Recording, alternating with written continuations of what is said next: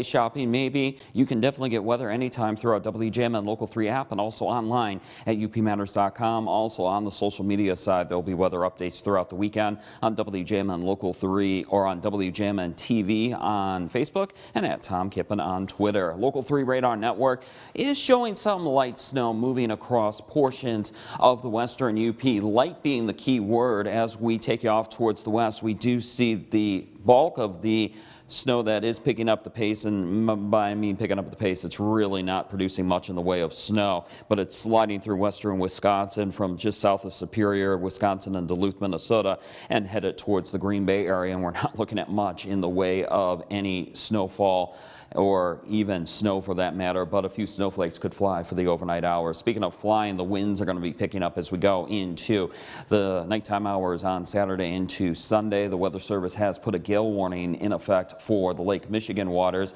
and with that strong south to southwesterly wind driving in the higher Great Lake waters, the higher Great Lake water levels, that means we're potentially looking at some lakeshore flooding along the Lake Michigan shoreline, and the Weather Service has gone ahead and issued a lakeshore flood advisory for the Lake Michigan shoreline for Schoolcraft County. So just be aware we could see some lakeshore flooding and maybe some beach erosion if you live along the Lake Michigan shoreline along Schoolcraft County. All right, let's take a look at the winds here. The winds not too bad tonight, maybe a few wind gusts. Tomorrow morning not even looking too bad, but as we head into Saturday afternoon into Saturday evening, that's when we're going to start to see the winds pick up the pace. And then check out these wind gusts tomorrow night, maybe gusting over 30, maybe over 35 miles per hour out of the south to southwest. Those gusty winds will continue on into Sunday morning, and then Sunday afternoon, I do think we get a break from the wind, but then as north winds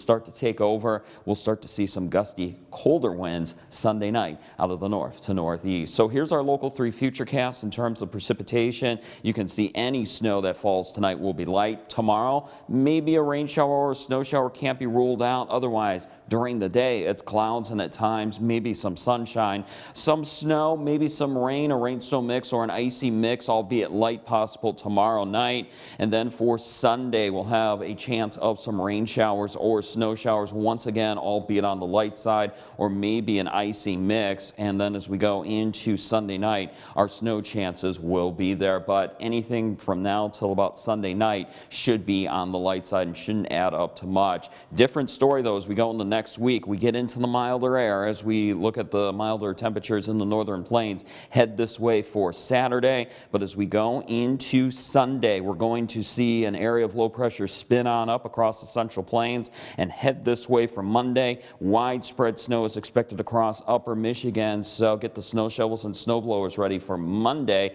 Behind this storm system, an Arctic high pressure builds on into the northern plains and moves through the Great Lakes region, and that's going to bring us some very cold temperatures as we go into the middle of next week. With that in mind, for temperatures tonight, they're as cold as they're going to be right now. Teens, some spots of single digits. Temperatures should be in the teens to the lower 20s by tomorrow morning.